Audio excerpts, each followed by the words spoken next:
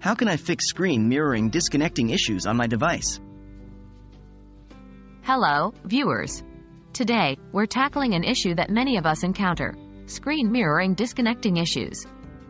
But fear not, because by the end of this guide, you'll know exactly what to do to fix this problem. Let's jump in.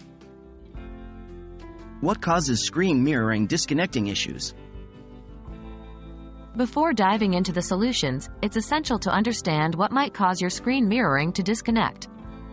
A few possible culprits could be your device's settings, a weak or unstable Wi-Fi connection, or software incompatibility. Checking your device's settings.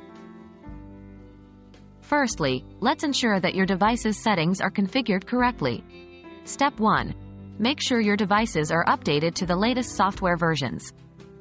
This includes your TV, smartphone, or any other devices involved in screen mirroring. Step 2. Verify that the screen mirroring feature is enabled on both devices. This option can usually be found in the Settings menu. Ensuring a strong Wi-Fi connection. Step 3. A stable and robust Wi-Fi connection is crucial for screen mirroring. So, make sure your devices are connected to the same Wi-Fi network and the signal strength is strong. Consider moving closer to your router if needed. Step 4. If you're still facing issues, try restarting your Wi-Fi router and see if this resolves the problem. Addressing potential software incompatibilities. Step 5. In case the disconnecting issue persists, the problem might be due to incompatible software.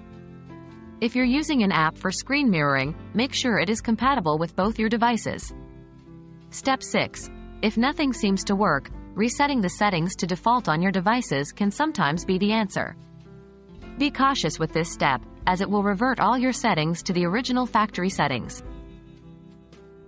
And that's a wrap. These steps should help you troubleshoot and hopefully fix any screen mirroring disconnecting issues you're encountering.